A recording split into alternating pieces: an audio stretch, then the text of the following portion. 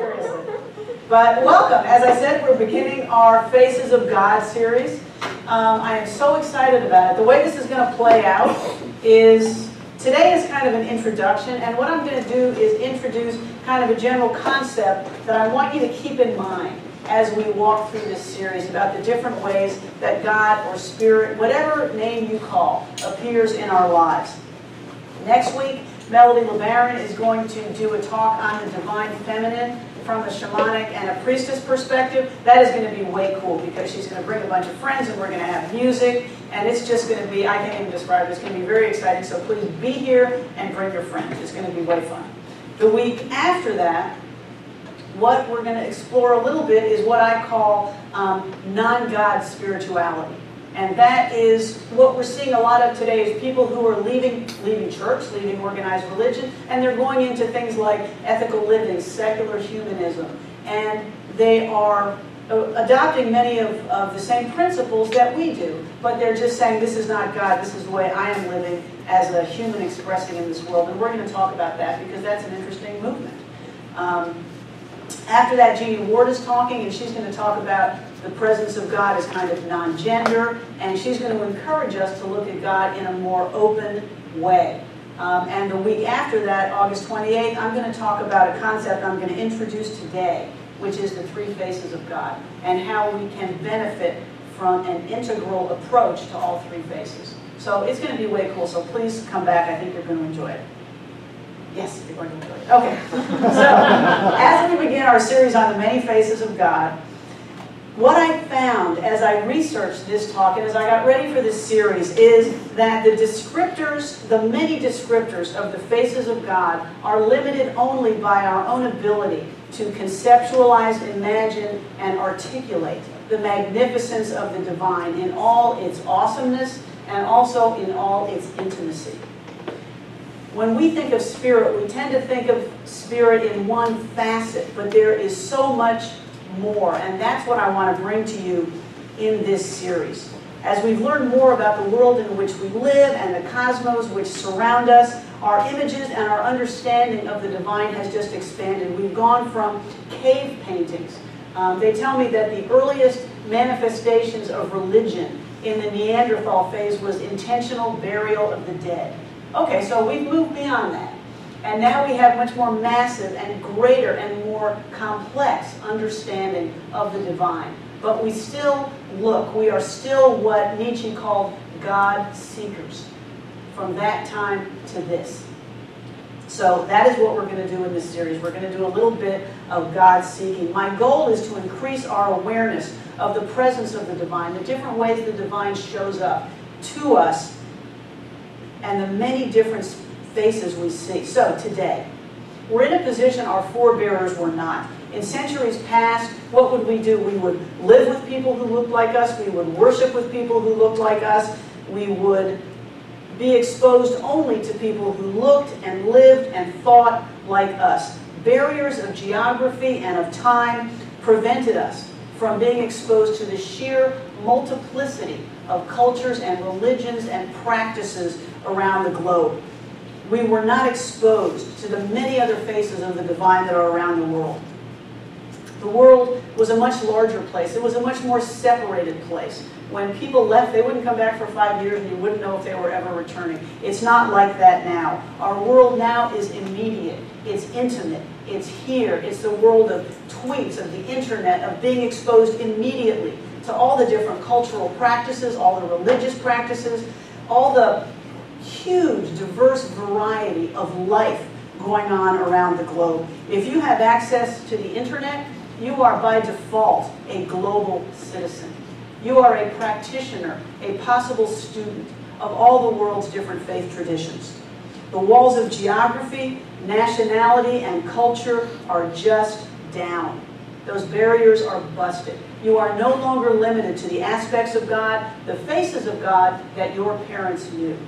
It is a new world. We are opened up and we are free to draw from all faith traditions as we create and as we walk our own spiritual paths. And that's one of the things we celebrate here at One World. That's one of the things I love about this community, is we are creating our paths as we go, drawing from all the faith traditions available to us. So we here in the West, we have learned so much from Eastern faith traditions, and I'm going to talk about those a little bit. They invite us to new awarenesses, to new practices, and what is great, at the same time, they also open us up to new understandings of our own faith traditions. I think it was Thich Nhat Hanh who said, when you see other faith traditions, you are also looking at your own. So what we do is they teach us not to reject those we have grown up with and those we can still embrace. They just open us up to new and rich aspects that we might have forgotten or we might have overlooked. So many of you might be familiar with the work of Ken Wilber. Is anybody here familiar with the work of Ken Wilber? Excellent. Ken Wilber is a mystic, a philosopher, a profoundly creative thinker who is the founder of a concept known as integral theory.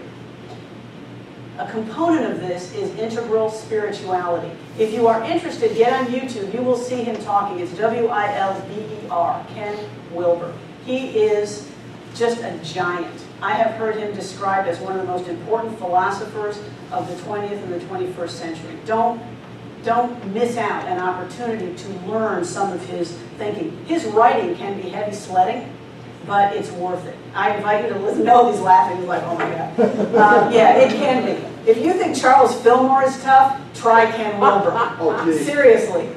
Anyway, it is worth it. It is worth studying this. So he actually published a book in 2006 by the name Integral Spirituality, a Startling New Role for Religion in the Modern and the Postmodern World. So I'm going to be talking more about integral spirituality on the 28th. That's when I'm going to talk about the three faces and how we might benefit from embracing all three faces.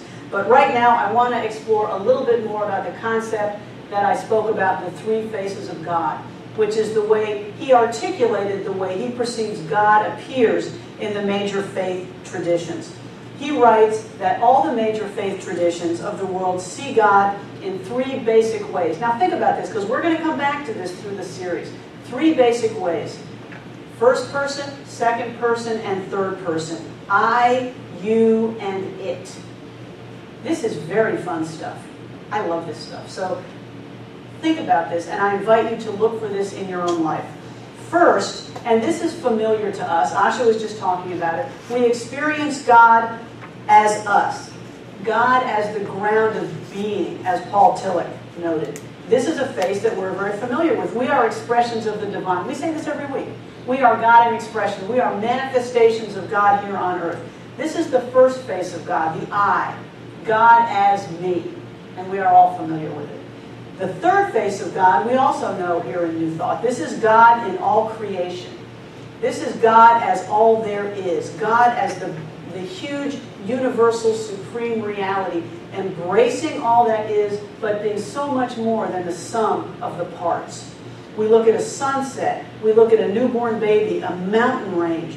We witness the compassion of strangers or simple acts of kindness or connection. That is the God where we know that there is a creator at work.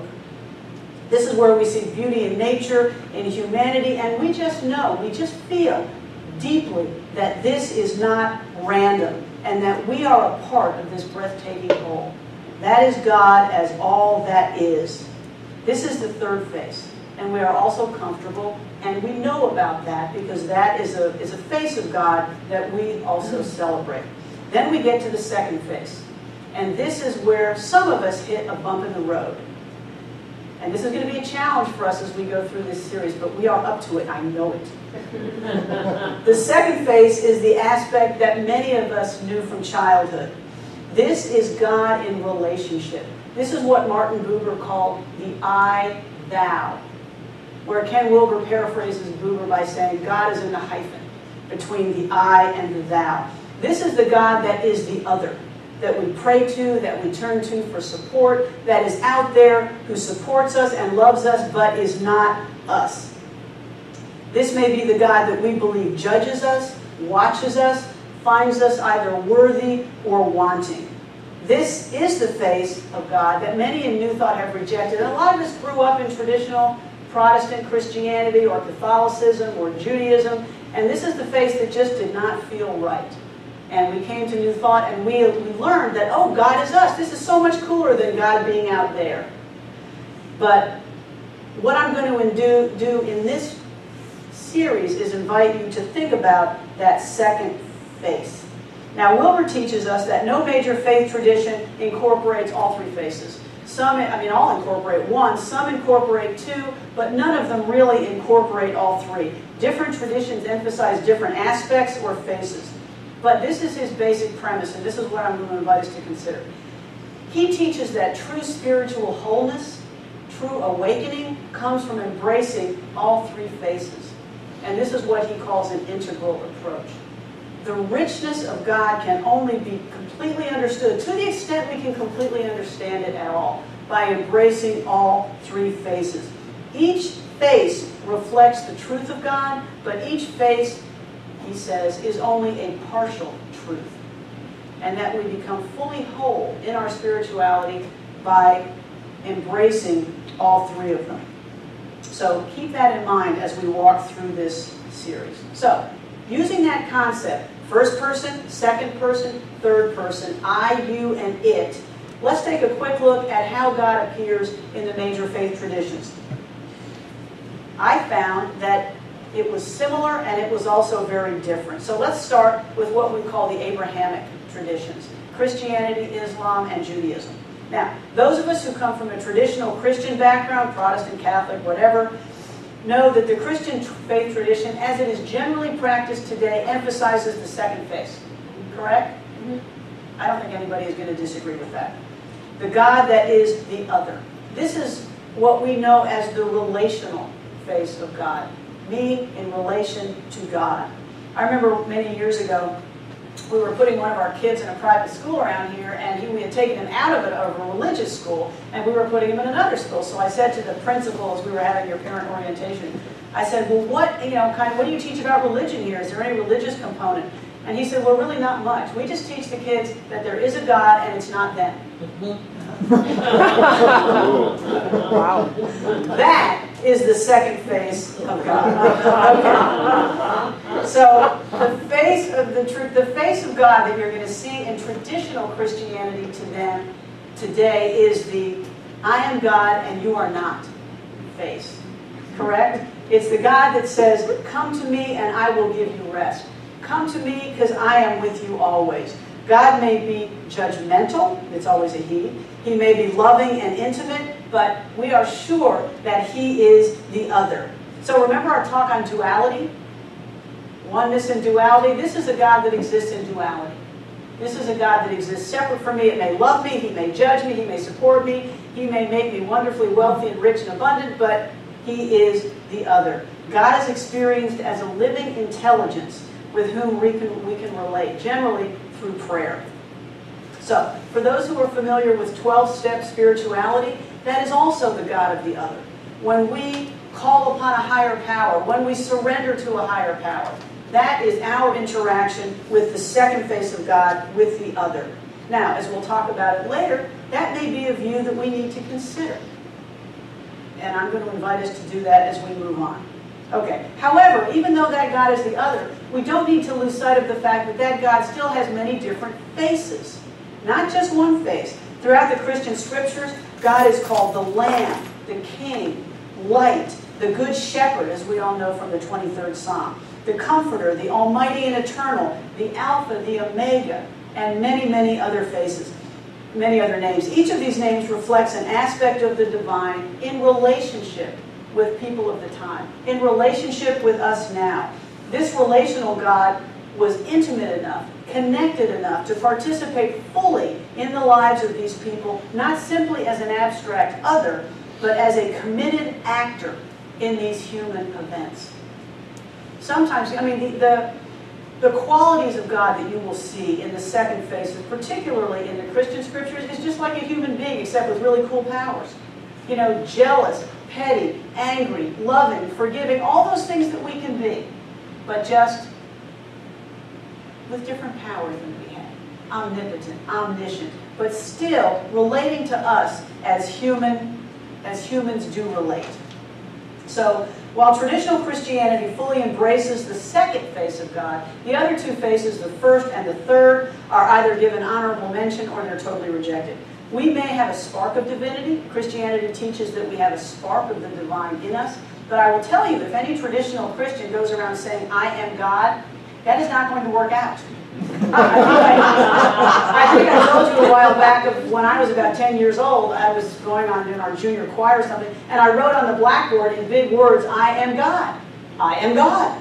And the minister came in and almost had an aneurysm. I mean, he says, no, you're not. And I found that I was right. Not in that context. Back then, I was not right. Okay.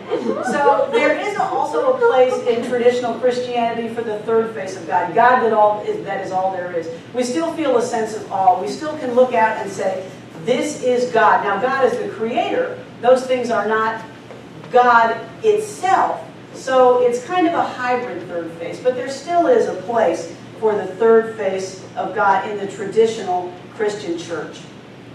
So let's look at the other Abrahamic traditions, Judaism and Islam. You'll see that the second face of God is really emphasized in all three of them. I remember on July 10th we had Kamal Caruso here. I was not here, but I watched his talk on YouTube and I really enjoyed it. Remember, he told the story of Jonah. As it's told in the Quran, after Jonah was in the belly of the fish, he recited the prayer that Jonah gave. The Quran says Jonah's prayer was simple. It was, there is no God but you. You are the only one and you are the glorified one. For sure, I have become the wrongdoer. This is a very second-face God, a relational God. The Allah of the Quran is omnipotent, awesome, fear-inspiring. The Quran states, all that is in the heavens and in the earth magnifies God. He is the all-strong, the all-wise. He gives life and he brings on death. And he is omnipotent over all other things. This is not the God within. This is the God in relationship. However, what the Quran also emphasizes is not God's judgment or fear of God, but it is God's mercy and compassion. Some of the names for Allah, some of the 99 names for Allah in Islam are the holy, the peaceful, the faithful, the guardian over his servants, the shelter of the orphan, the guide of the ailing, the deliverer from every affliction, the friend of the bereaved, the consoler of the afflicted, the compassionate, the merciful, the very forgiving, whose love for man is more tender than that of a mother bird for her young. That is the image. Those are the faces that we see. It's still relational, but one of the things that I want us to consider as we move through is what are the faces we see as we go through our day, as we go through our lives. Even if we call on the second face of God, which I do sometimes because it's comforting and it's known, what are the faces that we see, that we need, that we call up? Like the God of Christianity, Allah has many of these different faces and different names. Now, in Islam, there is really not a lot of room for the first face of God, the I am God face. Man was created in order to worship Allah and for no other reason. The word Islam means surrender or submission. And your role is to surrender to God. So one of the aspects that I hope to explore as we move on, again, is the possibility that we may be giving short shrift to this second face. Not in terms of the need to surrender, but just to consider what richness it can bring to our own spiritual practices. One of the things that affected me here was just watching Kamal. Were y'all here for his talk, or did you see it? As I watched him, I really got a sense of the love and the genuine support that just emanated from him in his relationship with this second face of God. I mean, he's just a wonderful man. He is peaceful, he is loving, he is full of integrity, and his relationship with God, as I perceived in his talk, is a second face relationship. And he gets something profoundly wonderful from it. And I think it behooves us to figure out what that can be for us. So let's talk about the God of Judaism, the first Abrahamic tradition. not surprisingly, this is also a second-faced God. Yahweh is all-powerful, but he is also the God of love and compassion. Now, in the Jewish scriptures, this God was supremely interested in human affairs, choosing the Israelites as his chosen people, leading them out of Egypt, the whole pillar of fire thing, the Red Sea, slaughtering their enemies, selecting their rulers, telling them how to behave and how not to behave. This was a very close and intimate daily relationship. Yahweh was a God that judged, loved, punished, supported, and led. This was not a distant God. Even though this God was in relational, he was in your face in that tradition. So we see that the concept and view of God in all the Abrahamic faith traditions is really quite similar. And that's actually not surprising, because the traditional Abrahamic, in all the Abrahamic traditions, it's the same God that is being worshipped when you go through the timeline. Indeed, Islam does not consider itself a new religion. It considers itself a clarification of the existing Abrahamic faith tradition.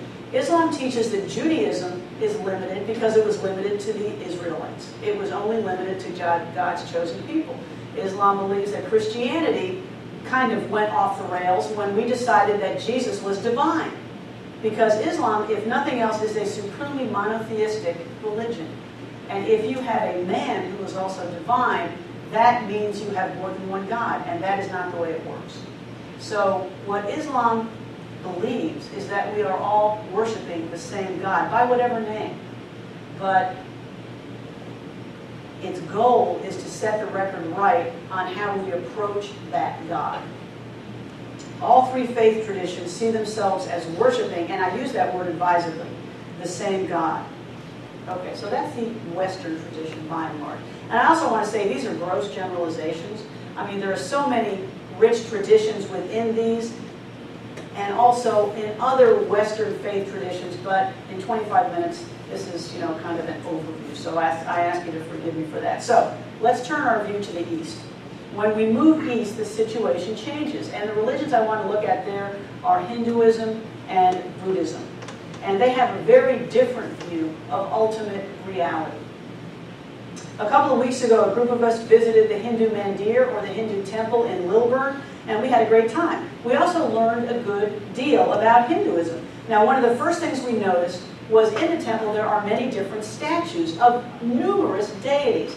Men, women, some children, brightly dressed, different expressions on their faces, human deities scattered throughout the Mandir. So your first impression might be that Hinduism is a polytheistic religion, which it is not. The word Hinduism is used to refer to a variety of people and beliefs. It's not even a religion. We call it a religion. We say Hinduism is a religion, but it's really not. It started out as a geographic descriptor. Many Hindus today prefer the term Sanatana Dharma, which means the eternal balance, the way, the truth, or the path. But we're going to continue calling it Hinduism today just because it's easier, and that's the name by which most know these diverse faith traditions.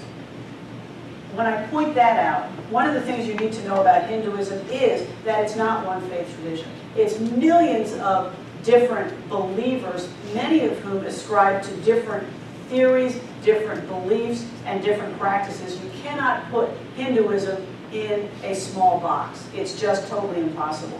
It's not based on one book, but it's based on beliefs and traditions developed over hundreds of years by many different people. But what most Hindus believe, what Hinduism incorporates generally, is a much stronger first-person face than we see in the West. The God within, or the ground of all being. For many Hindus, the purpose of our presence here on earth, is to awaken to the point where we merge with God, or ultimate reality, which is called Brahman. I know you all are familiar with that word. Our inner soul, our Atman, is seen as one with Brahman, and as we develop through the stages of life, from child to adolescence to worker to elder, we are able to unite our human spirit, our Atman, with the Brahman. So what the Hindu sees is not so much an external God, but a search for the God within, the Brahman, which is at the center of our own being. God is transcendent, is immanent, both creator and unmanifest reality. So the Upanishads contain a great deal of Hindu philosophy. They teach that our world is ever-changing and it's perishable. And in that way, it's very similar to Buddhism, which is not surprising because Buddhism grew out of Hinduism. The supreme reality that pervades the world is eternal and unchanging. There is only one underlying reality, and our mission in life, the reason we are here, is to find it, to awaken to it, to develop into it. The body may die, but not the soul or the Atman. As you may know, most Hindus believe in reincarnation. So as we develop in life, we may not reach it in this life, but that is okay, because they believe that every soul at some point is going to reach that goal, which is a very comforting thought. We may not get it this time, but as we move forward, we will continue until we do get it. The Upanishad teaches, Tat Vam Asi, that thou art. We are all the Brahman. We are all the universal reality. And in that sense, the Eastern religions reject a separate or a personal God. The God is within. It is much more of a first-person God. However, Hinduism also incorporates another face of God. There is a second face which Hinduism does include, which I think is very cool because unlike the Abrahamic traditions, Hinduism gives us two faces. This tradition comprehends that people have different personalities and different ways of appreciating the divine. People are just different. I approach God differently than you do. My personality is different. My inclinations are different. So what Hinduism does is it gives us the 4 yoga practices, 4 different personalities to appreciate and approach God. The 4 are karma yoga, which is the yoga of action, the yoga of service. These are for people who want to get up and get out. They're not going to think about it. They're not going to be devotional. They're just going to get out and do. That is the path of karma yoga. Bhakti yoga is the yoga of love and devotion. These are the people who are more emotional. They're just going to worship God. They're going to feel devotional love toward God. They're going to look at some of those images that we saw in the mandir and lavish love and attention and devotion. And that's the way they approach God. Raja Yoga is the yoga of physical and mental control. This is the yoga of trying to master your body, of using your physical energies to bring you closer to God. And the last one is Jnana Yoga, which is the yoga of knowledge and wisdom. That's for the intellectuals in the group. They just want to sit and think and read about it and meditate and pray, and they kind of get to it that way, more intellectually. But each is suited to a different temperament or to a different approach to life. All the paths lead ultimately to the same destination, to union with Brahman or God. Now, another thing that I liked about Hinduism is Hinduism fully embraces all different paths. Some faith traditions are going to say, my way or the highway. And if you don't come to God through X, through Allah, through Jesus, through whatever, you are just not going to make it. Not so with Hinduism. As you saw in our reading today that Tom read from Ramakrishna, all the paths lead to God. It doesn't matter which one you take. The point is that whatever path you take, you do it with full devotion, involving all of yourself, your heart and your soul and your energies. That is what will get you to God, not a specific path. When we look at those statues in the mandir or in any Hindu temple, they are metaphorical representations of the divinity. Different aspects, all of which different faces, all of which add up to one divinity. God is so huge that there are literally dozens of faces, hundreds of faces. Our perspective is too limited to see them all. So it helps to see these physical representations. Nobody's worshiping those statues. They are worshiping what is represented. That path, that access to the one supreme reality at the core of each of us. So the last one I'm going to talk about today, because I'm kind of running out of time, is Buddhism. And we're kind of familiar with that because we've talked about Buddhism here before. Buddhism, it's kind of funny when we talk about faces of God because there's really no concept of a God as we know it in Buddhism. And that's a big debate. Do Buddhists believe in God? Well, yes and no. Buddhists may not believe in a guy on a cloud. Buddhists may not believe in the universal creator that set everything in motion. But Buddhists do believe generally in what we can call the Godhead, which is the ultimate reality in each of us. The Buddhist searches for complete connection with this Godhead and elimination of any concept of the self. If you ask the Dalai Lama or any Buddhist if they believe in a soul, the answer you might get is no. Because the goal of Buddhist practice is to eliminate the self. It's to merge with the great wholeness, the great reality. That is the way to eliminate suffering, is just to get rid of any concept of the self. So the way the Buddhists practice is they believe in the Four Noble Truths, none of which mention God. They are that life is suffering, the cause of suffering is attachment or desire. We can release ourselves from attachment, and the way we do that is the Four Noble Truths, or the Eightfold Path, the Eightfold Path. And what the Eightfold Path does is it gives us directions for living, right speech, right conduct, right thinking, none of which mention God. They mention how we behave on this earth, how we unfold our own souls. As a matter of fact, the Buddha, when people would ask him about God, he would just say that's metaphysical speculation. He didn't really engage in any of that. His practice was how we awaken here on earth.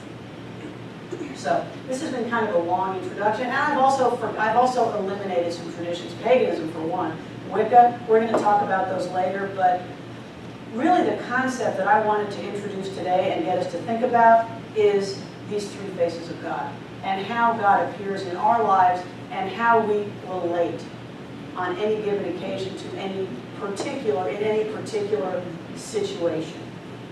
So as we move forward, I'm going to invite you to consider what God looks like to you and which of the three faces of God you are seeing at any particular point. So let's take these thoughts.